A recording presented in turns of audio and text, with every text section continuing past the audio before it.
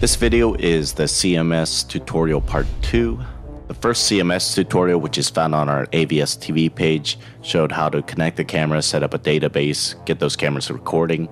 In this video, I'm going to show you how to set up a motion detection area, how to search, do a backup, view your cameras with Internet Explorer, and do a firmware upgrade. So to start, we're going to start with the motion detection area. Right-click the camera that you want to do the motion setup for and select Remote Setup. And go down to Motion. And we want to make sure that Use Motion Setup and Use CMS setting is checked. And then click Setting. Select the cell size you want to use. And then choose a sensitivity. And red is higher sensitivity, blue is less sensitivity, or no, and all the way to the left is no sensitivity. And click and drag to make your motion detection area boxes. Make unlimited motion detection boxes with different levels of sensitivity in your viewing area. Now I'm going to just save and apply and click OK to confirm. Another feature is privacy zone, so I'm going to click Use Privacy Zone, click Setting, make my privacy box, and click Apply, click OK to confirm, and then save and close. And you'll see the changes made in the live view. And there we have it. We have our privacy zone set up along with our motion detection. The next function I want to show you is how to search with our CMS software.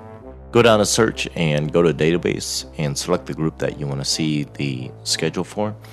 Once you have it highlighted, it should show up right above the calendar, and then the days that have recorded material will be bold. And once you select the day, the hours that have recorded material will be in bold, and select the hours, and then from there, within that hour, it'll show a graphical representation of when there's recorded material in minutes. And you can scroll up and down to see the different cameras, and then you can choose the different screen divisions. And of course, you have your play backwards, pause, next frame, beginning, etc. Next thing I want to show you is how to back up video from your recording schedule. Once you're in the search screen, and once you know the information that you want to back up, the start time, end time, and the cameras that you want to record, click Backup. And once you have the backup screen, set the start time, the end time, and select the folder that you want to record in, or the destination folder you want to record in, and then choose the format you want to record in. You can choose from AVI or INF. AVI is a standard PC format, and INF is a proprietary format which you would need to use the CMS software to play back.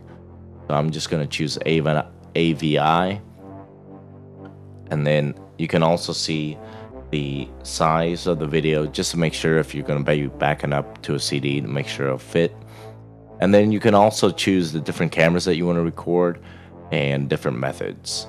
So if you want to record the motion or continuous or sensor of any different camera, you can choose that there and click Backup.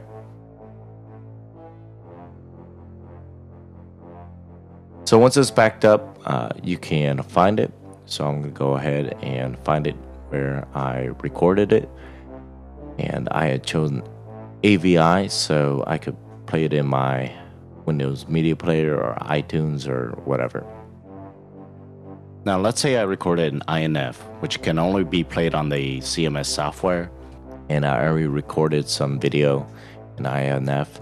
And so click Backup Play, select the file, and it's just like searching on a regular search. Click the day of the month, and the video will appear in the timeline below. Now I'm going to show you how to adjust the bandwidth or the video quality of the camera. So right click on the camera screen and select Remote Setup, and the setup window will appear. And just make sure System is clicked, and you'll see the Video tab. And here you can choose the resolution of the camera, and you can select from QVGA, VGA, or CIF. Also, you can choose which type of format you want to be streaming video in, MPEG-4 or MJPEG, and the quality of the video from very high to just normal. And also you can adjust the frame rate of the camera. Now I'm going to show you how to set up 2 monitors with the CMS software. With the right video hardware, you can have up to 4 monitors. And first thing you need to do is go into your video settings and activate your second monitor once you have it plugged in. And then we're going to open up the CMS software, click Setup. And in the Setup window, we need to click Plugin.